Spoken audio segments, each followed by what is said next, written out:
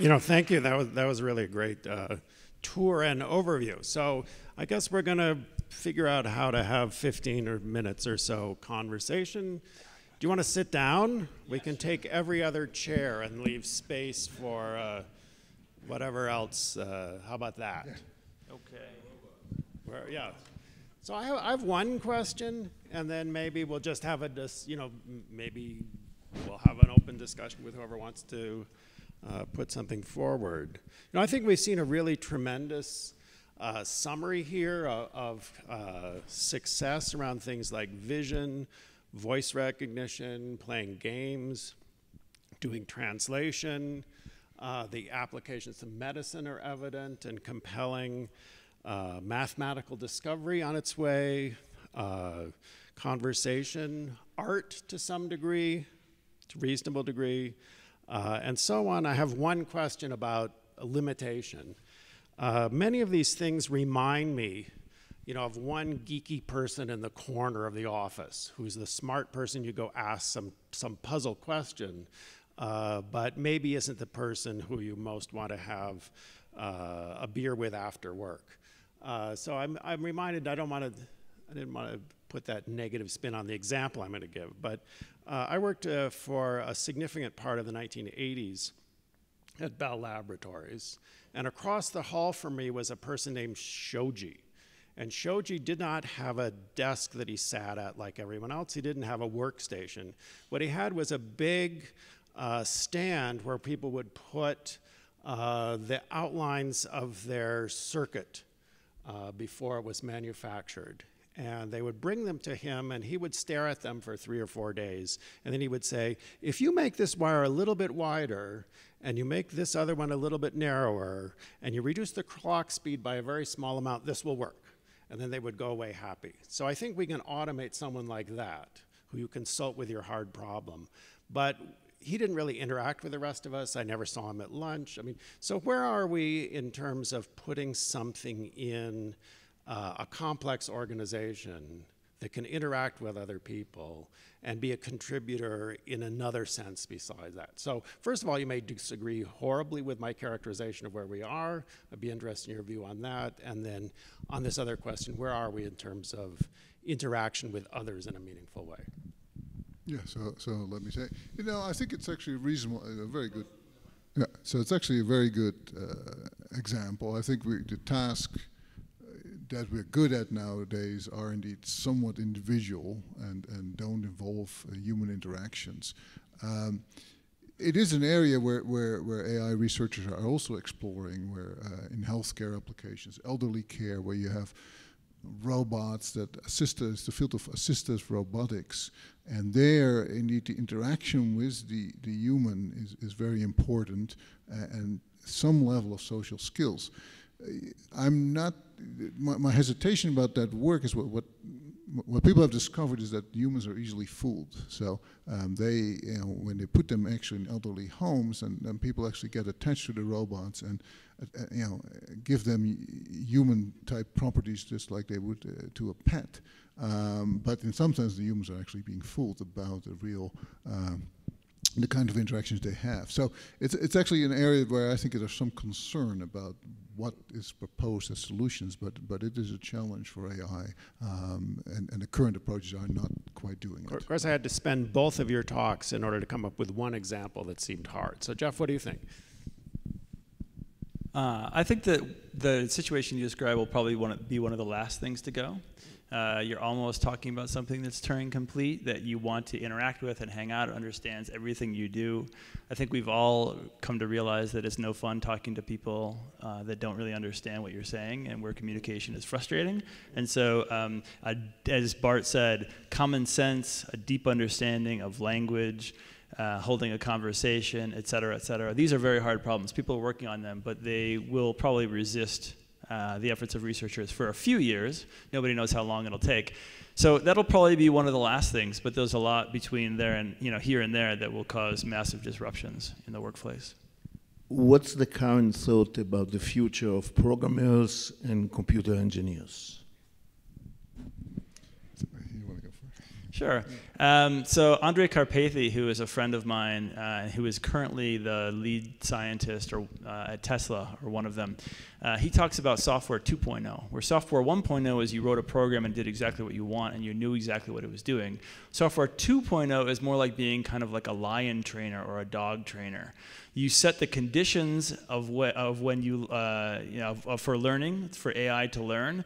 You kind of give it some inputs, you give it some reward signals, and you kind of learn how to shape its learning and its training, and then it all kind of figures out the rest, and you hope that it's going to do what you want in most situations, but you're never fully sure.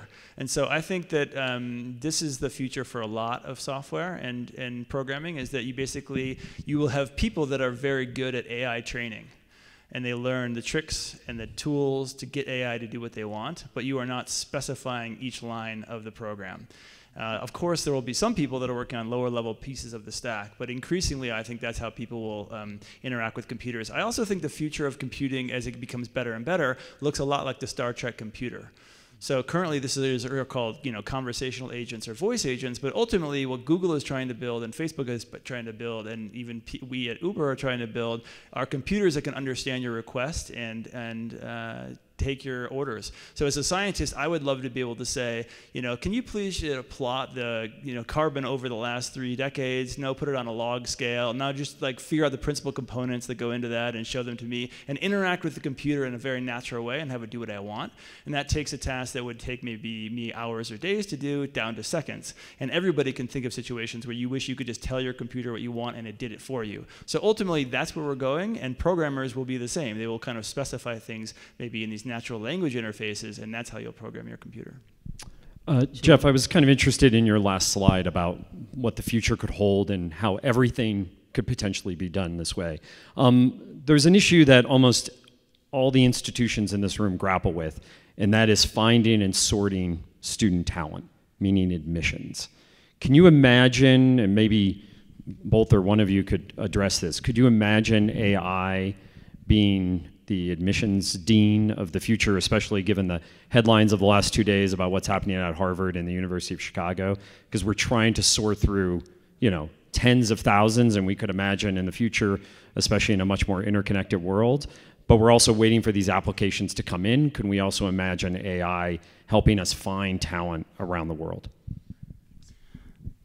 I'll answer that since this was addressed to me, and then I'll turn it over to Bart. Ironically enough, my postdoc advisor at Cornell, Hod Lipson, he tried this with admissions data, and I also spoke to a current dean at the University of Maryland who has also tried this.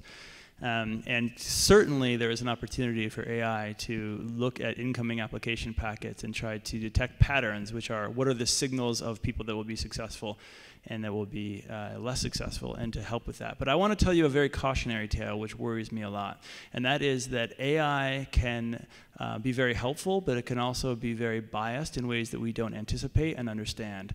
So imagine if you were a Fortune 500 company or a university. I'll just stick with the company example, and you have, say, 100 years of employment data. You see the incoming application and everything you knew about them before you hired them, and then you see their entire career trajectory, and you say, I want to know who I should have hired and who I shouldn't have hired. So I will take a machine learning system and I will train it to predict from that initial application who did well and who didn't. Well, I have to come up with a measure of who did well for my system, and I say, well, naturally, I want to know who got promoted a lot and who got raised a lot. So you train up this system, and what will it do? It will tell you to hire white men. Because sadly, over the last few decades, we have given more promotions and more raises to white men than other very, very well-deserving people. And so the AI will detect patterns in your data, but not, and therefore it will do what you asked it to do, which is predict promotions and raises, but not what you wanted it to do, which is find the talented people in your application pool. So you have to be careful when wielding this technology. Yeah, so that's, I guess, I actually would like to reiterate that point, that is the bias that's hidden in these systems can be substantial, even if your objectives you give them sound very good. You may actually want people that are different than that you have currently, and the AI system will not, you would have to give it explicit instructions to do so. So I think the question that comes up a lot for people that work in business is they want to utilize AI in some way. especially businesses that aren't Fortune 500 companies that, you know, can afford, first of all, the equipment as well as, you know, the developers and programmers that do all the AI. What type of kind of entry-level AI stuff can companies utilize today that isn't a tremendous expense, and to kind of get things kicked off in that and start utilizing it? I think what we're seeing is a lot of these tools are available actually as shared code, like TensorFlow or like deep learning systems. So I see our students, which are students coming out of Cornell, computer science trained, have done some AI course, some deep learning course. They go to smaller companies and actually can be quite productive in getting AI systems going. They use the shared software. Then the company defines often a very specific task that the company is really focusing on. And their challenge is within that company to get enough data.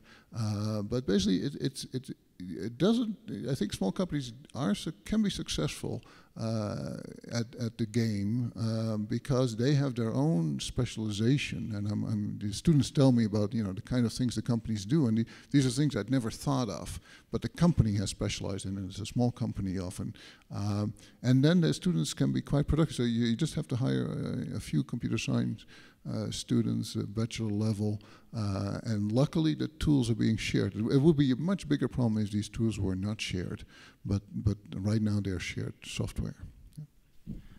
Just to quickly add to that, I agree that the tools are available, and increasingly companies are trying to make automated tools, like Google's trying to make AutoML tools, and so are a lot of other companies. But I also just want to share that what I would look for if I was a small company is I would look for a passionate individual that wants to learn. It's going to be very hard to hire somebody who already knows these skills because everyone in the world is trying to hire them, and they're very, very expensive. But if you find somebody who's mathematically gifted or is a good programmer and they just want to learn, maybe you hire them and you give them the opportunity, because another thing that's also available out there are all the educational materials to learn these skills.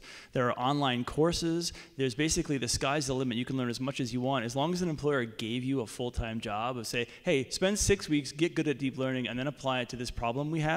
If you had the right person that's passionate and smart and technically sophisticated and has a little bit of math background, they will do wonderful things after 6 weeks of online learning. So give them the space to do that, and you might find the person already within your ranks, or you can hire somebody that wants to take on that sort of challenge, because there are so many people that want to get into this field that if you give them the opportunity to self-train in that direction, get their first project with you, and then maybe go off and get another job, or you give them increasing responsibilities to do AI within your company, I think great things will happen. Hi. Excellent summary of where we're going. One of the things that I really like about Andrew's analogy between AI and electricity is it brings to mind the Industrial Revolution. And one of the things I want to understand is what will the next Luddite response be? In other words, we had a negative response to the first Industrial Revolution. We sort of had to get through that to improve everybody's lives. We're likely to see something like that in response to AI. We can already see a lot of data that says that people are really nervous. So my question is, exactly. The question is what will the response look like? I think it's a threat, and is there something we can do to educate people, not just in college, but K through 12, to live with AI and make this transition a good one? So I think it's a very good question. I think different countries will actually deal quite differently with this. So I actually think that the US has a much bigger challenge because some people will lose. I mean, it's not, you can say, oh, the next generation, train for the right jobs, although we don't even quite know what they are. Currently, people in lots of different professions, like the first big difficulties you will probably see in the area of self-driving cars and commercial driving. These jobs will disappear, but a lot of other retail jobs, there are all kinds of jobs that are under threat. And society will have to come up with a response, and that will require political decisions. Now, when you go to China, for example, and you ask people there how worried they are less worried about the job situation because they say the government's task is to take care of us. So they're counting on the government will do something for them, which is an interesting perspective. I had not expected that. But they are less worried about AI. So, yeah, they get orders, yeah. Whatever it is, they're not as worried as Americans are because it's not clear what the government will do for the American worker. Yeah. All right. So my question is, when we sort of imagine the future, and we're often talking about sort of us and them, AI and human, but there's another technology that's been evolving over the last couple decades, and that's the brain-computer interface. There's been a lot of investment in neuroengineering, and it's not that, which is really, a lot of the work has just been, input and outputs to the human nervous system, and so it's now not much of a leap to now connect neural implants with AI sorts of things. And where do you see that? Do you see discussions of that now? And I think this kind of convergence is probably an area that makes it a little less predictable. Yeah. So now I'm actually quite excited about that human-computer interaction, the collaborative aspect between AI systems and humans. So in scientific discovery, so my area that I'm quite excited about now is the whole area of scientific discovery, mathematical discovery. I don't see the machine as a threat. The machine will complement us. Will actually, for the mathematical discovery, for example, it will give the mathematician insights that the human can't have. There's certain facts that the human can't see. But then the human brings a perspective that the machine doesn't have. So I think it's better to think of AI not so much as us versus them, more about the opportunities that will come when we start collaborating with the machines, and the machines will do things for us that are beneficial to us and will extend our own capabilities. And the brain interfaces are one angle to exploit there. So AI is a very powerful tool, and as history has shown, any tool that you put into the hands of a human will eventually be used for evil. I'm interested in your thoughts to what extent we should and could protect AI from humans, so the opposite of the question that we're really asking here. You mean... Do you really want to take that one? I'll take it, sure. So I think that there's a tremendous amount that we need to worry about in terms of the downsides and the dark uses of AI. It's a very powerful tool, and as you pointed out, humans frequently use tools for both good and evil. And what we'd like to do is maximize the benefit and minimize the harm, as with any new tool. AI is a particularly interesting one because it could ultimately usurp control from humans, and that makes it different and dangerous in certain ways. So I think that one way to protect humanity and protect AI from darker elements of humanity is to try to create AI that shares our values. And there is at least one world in which you create AI that shares our values, and the first AI is the last AI. That once you get the first one and it shares our values, it suppresses the creation of other AIs that don't share our values. And personally, I think that's our best chance. Good. So I think we're off to a good start. It's clear everybody has a question, and we're going to have great discussion here, much of which can occur productively over coffee breaks. So why don't we take a coffee break and come back here, and then we'll have more fun. Thank you.